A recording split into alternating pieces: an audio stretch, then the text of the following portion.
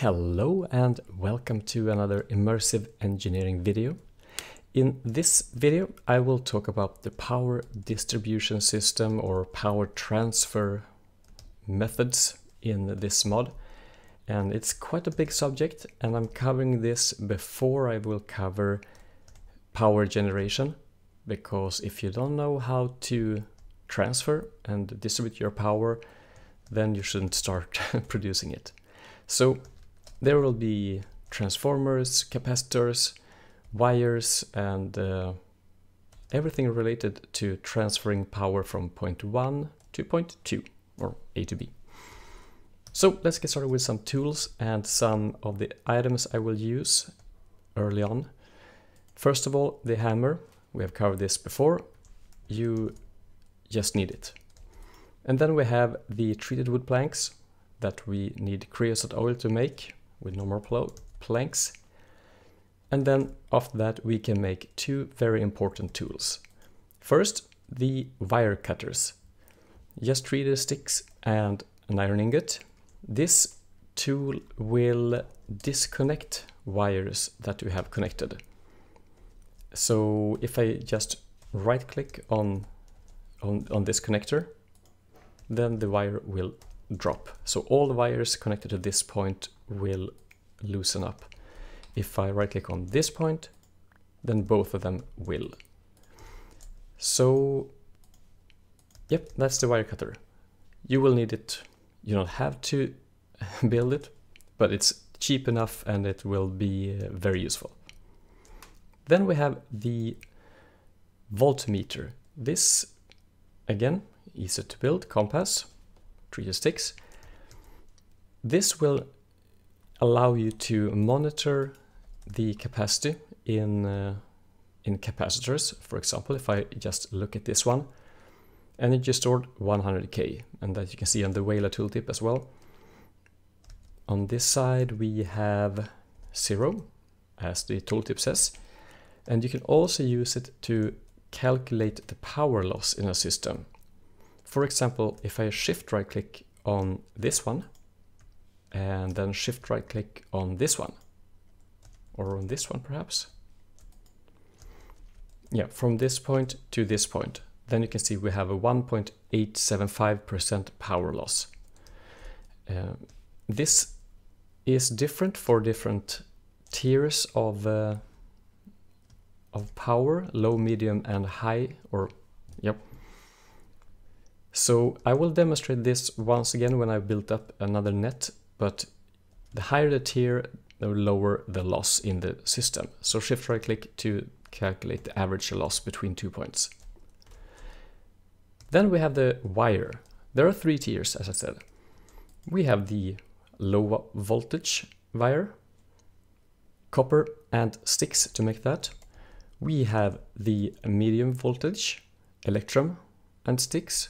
And then we have the high voltage, aluminum or aluminium, and steel ingots around a stick.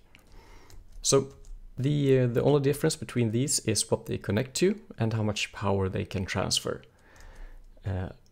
2000, 8000, and 32,000 RF per tick. And these tiers are very logical. Basically, you keep low voltage wires to low voltage capacitors, or low power capacitors, and low voltage connectors, and then the medium voltage and then the high voltage. Basically, you don't mix them, you keep to one tier at a time. And we'll come back to these numbers and I will demonstrate how that works later on. Just remember that there are 3 tiers and that the figures are, well, they differ quite a lot. So now we know how to transfer power, or in what medium to transfer power. Then it's time to take a look at what we can store power in. Then we have the capacitors. Treated wood planks, redstone, lead, copper, iron. We get the low voltage capacitor. The maximum you can store in this one is what we can see over here, is 100,000 RF. So not very much, but it's a cheap block to build. The medium voltage capacitor block of redstone, lead, electrum, nothing strange with that. And then finally the high voltage capacitor, block of lead, aluminium, block of redstone, steel. So these can store all your power, they can input and they can output, and you need wires between them, but we're missing one detail, the in-out block or item. And before we go into them, let me just mention one more block. We have iron grit, cactus green glass to make the insulating glass. This, you can use it by itself. Looks like this. Looks quite okay, I think. But it's also needed for some crafting ingredient or crafting recipes. We have here the connectors. The connectors are used to transfer power into or out from a capacitor. You need it to, when you produce power, you connect a capacitor or a connector, and then you draw a wire to a place where you can store or use the power. And you always use the connectors to transfer your power in and out of any block. So hardened clay and copper for the low voltage.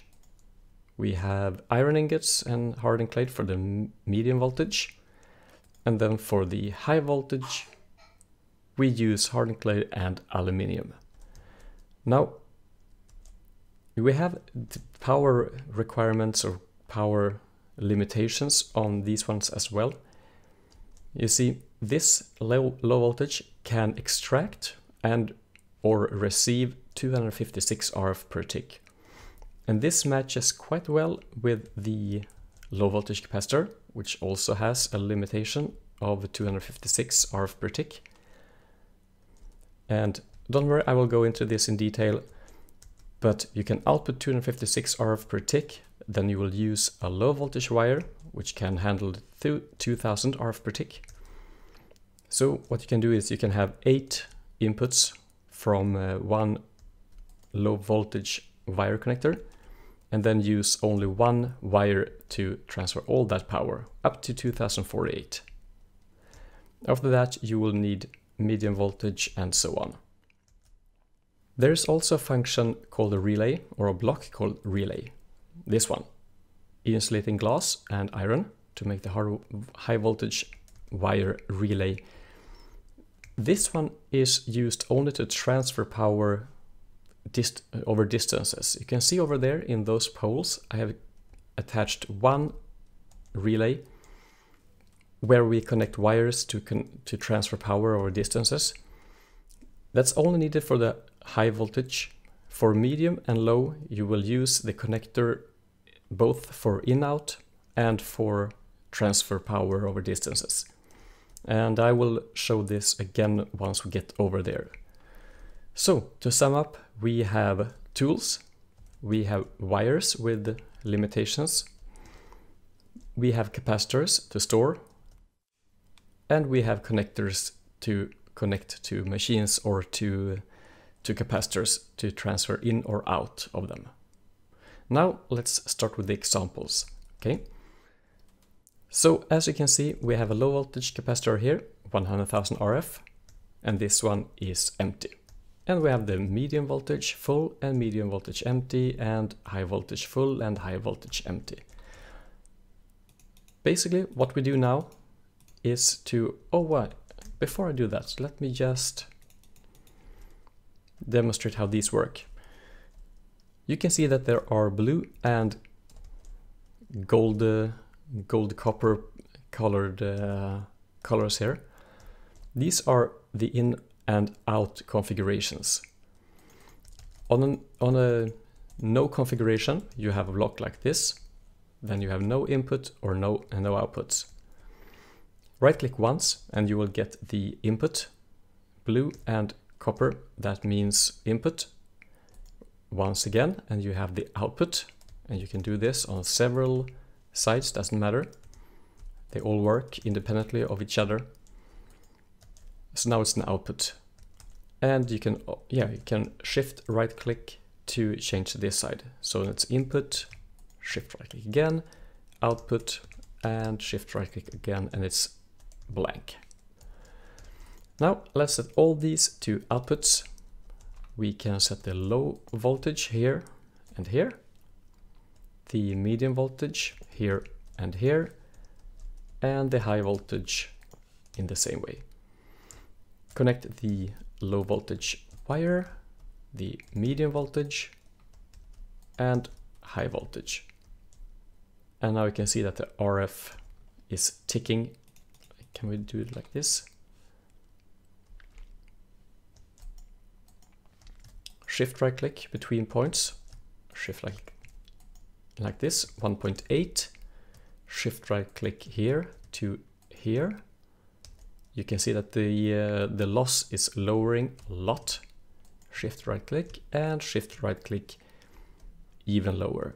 So the power loss in the high voltage is half of the medium, and the medium voltage is half of the low voltage. So as you can see here, we almost have 100,000. You can see the loss. We lost 1500 roughly. Here we lost a little less, and over here even less again.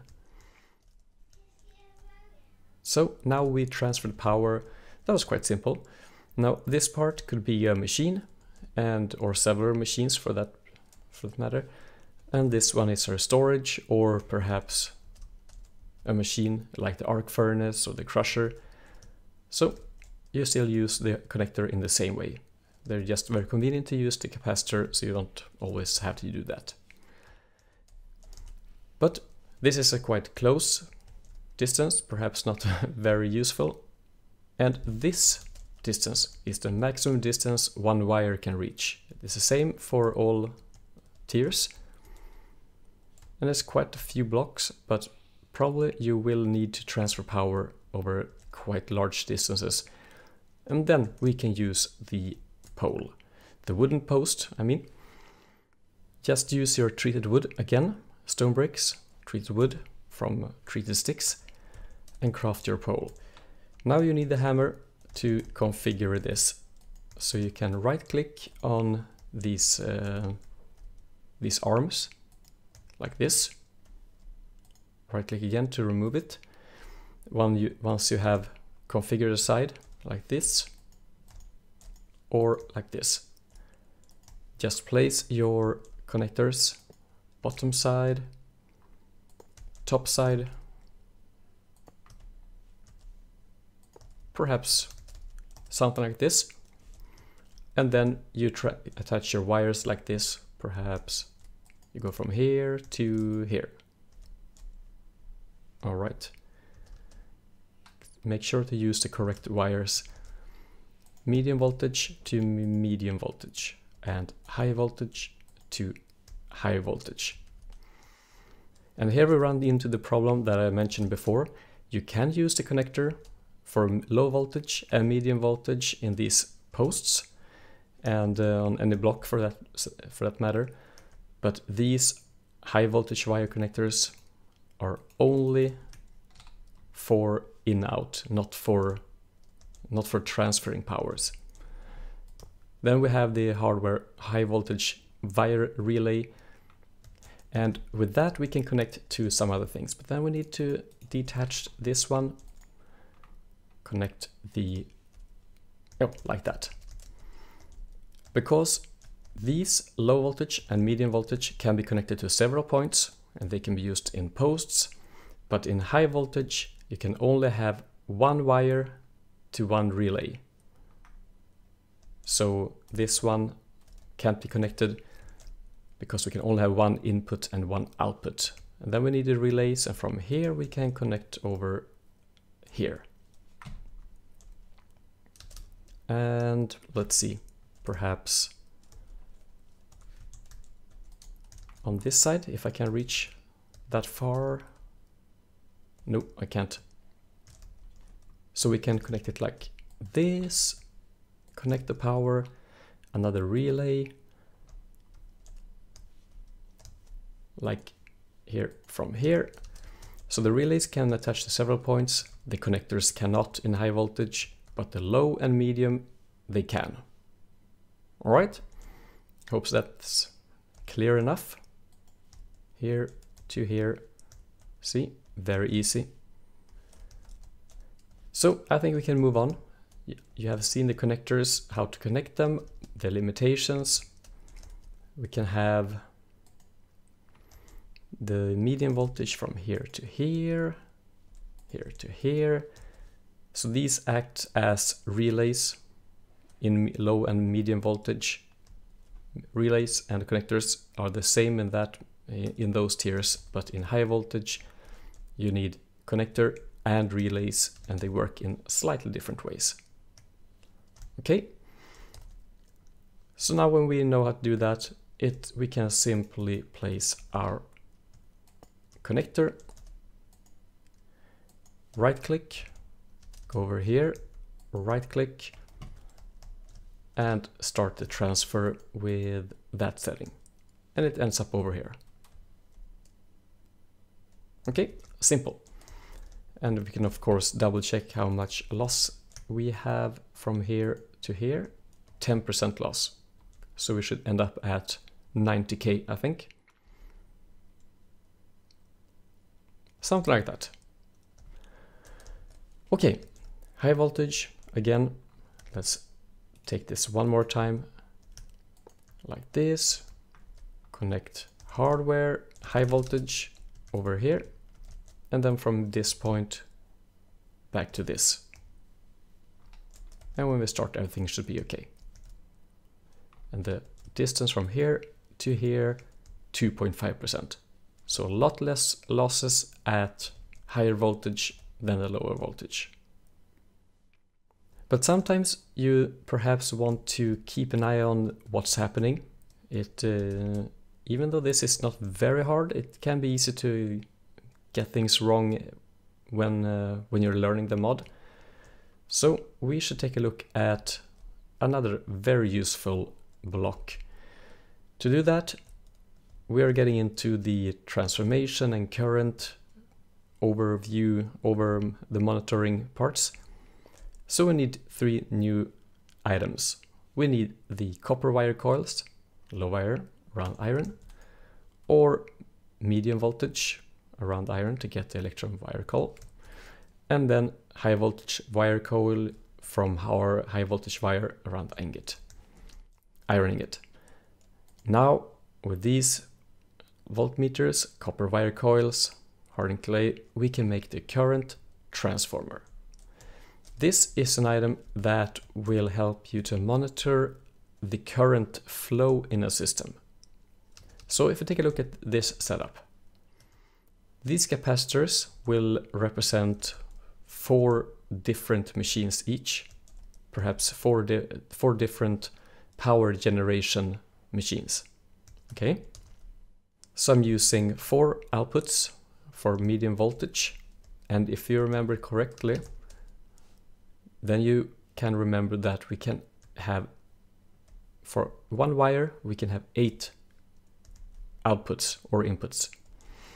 We have 8,000 RF per tick in one wire, but only 1,000 can be extracted with one connector. So we have to use 8 of these connectors, 8 outputs from capacitors or from machines to max out one line. So here we have 4, here we have 4. Connect all these to a connector hanging like this. This acts as a relay in like one of those. So if this was high voltage, you would have a relay here instead of a connector. But for low and medium, we can just use connectors. So 1,000 per each, and then 8,000 in this one. So when I connect this, let's see, I need one of these. Medium wire, like this, connect it here to here. So now we could actually run 8,000 RF per tick through this wire, because the wire can handle that. But over here we only have one connector, and that will limit the system if we just turn it on. If we just right click on this block, 1034 RF per tick. So right now we're limiting this system by just having one input. We will actually need 8 inputs to balance this system. So that sounds pretty crazy. So let's do something about that. Disconnect. Like this. And let's get into the transformer instead, which we have over here. There are 2 types of transformers. We have the normal one, electrum and iron, low and medium voltage. And then we have the high voltage transformer, medium and high, iron and high voltage wire coil. The high voltage can handle both medium and low voltage. You don't need to have 2 steps, but this one can only handle low and medium voltage. Let me demonstrate. So this line still has 8000. Let's connect that to a transformer. And over here we have high voltage going to a relay and then ends up in 2 of these. If you remember, one medium voltage wire is 8000 and these high voltage connectors are 4000. So we need 2 of these to balance one wire. And this is exactly what we have here. 2 connectors, 1 wire. This wire is not filled up, far from it. But if we turn this on right now, let's switch that to an input and that to an input. You see the figures are rising. And we check this. We have 8000 RF per tick. And that's quite okay, I think. If you can check from that point to that point, we have a 2.5% loss. But we're getting, oh, these are already empty. All right. It goes quite quickly when you have a 4 each. So combining like this with a transformer, this is a high voltage transformer, but the low voltage or the normal transformer works in the same way. Like this. You don't have to place it on the ground. You can also place it on a post, like I've done over here.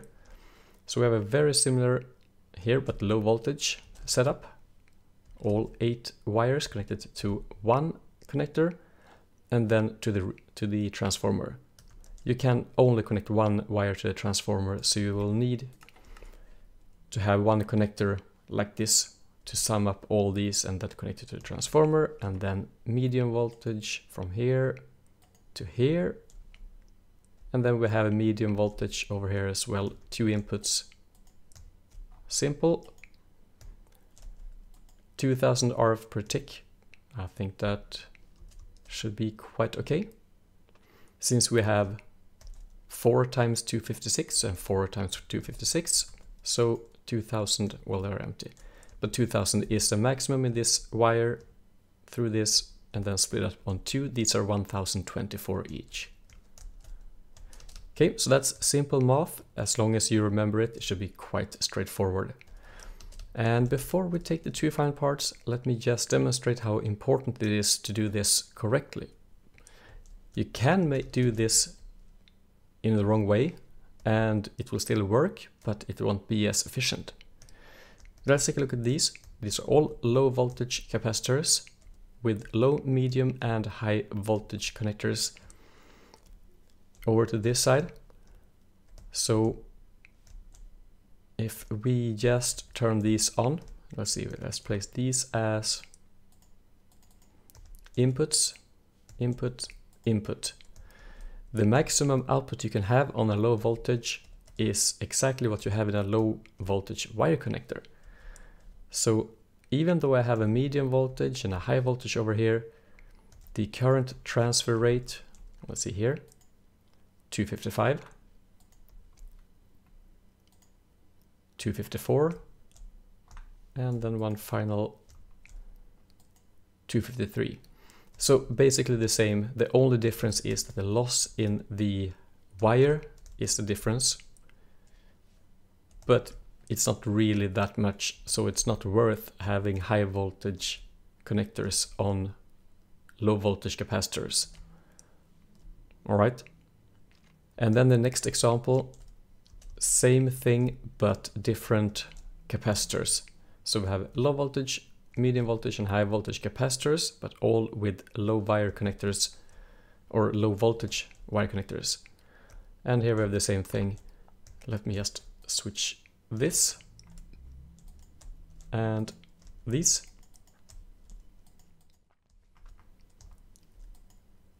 $253, we'll get the same figures here.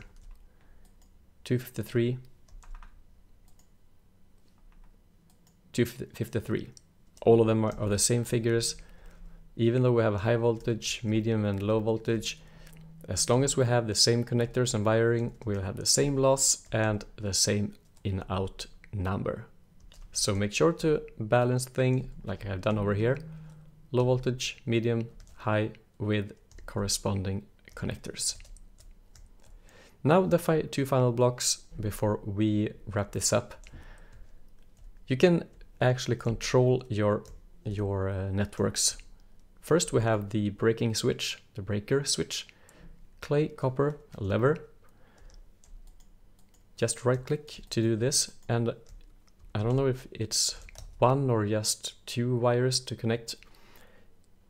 Anyway, you can't have that many wires connected to one side. So basically you have this in between, perhaps here, not over here.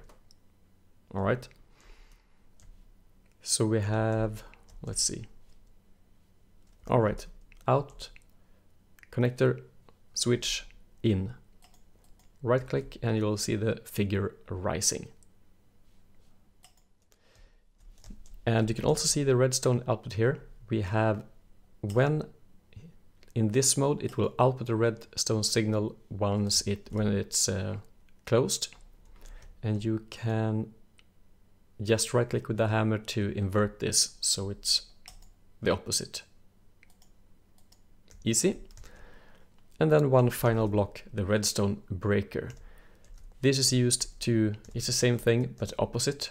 So you can, with a redstone signal, control the network. Here we have the capacitor out, capacitor in. Just flip the lever and now we are transferring power. And it's quite simple to do. Iron ingots, repeater, redstone, high voltage wire connectors. And with that, I think we have covered quite a big part of the power transfer part in this mod. It can be quite a lot to take in the beginning, but once you get the hang of it, it's quite logical how things work. And when you do it incorrectly, you will get the notification directly. For example, if I try to attach another wire here, then I can't do it. But here I can. Alright, if you have any questions, as usual, just leave a comment and I'll do my best to explain or correct myself. In any way, thank you for watching. I hope this was helpful. I'll see you in the next one. Take care. Bye bye.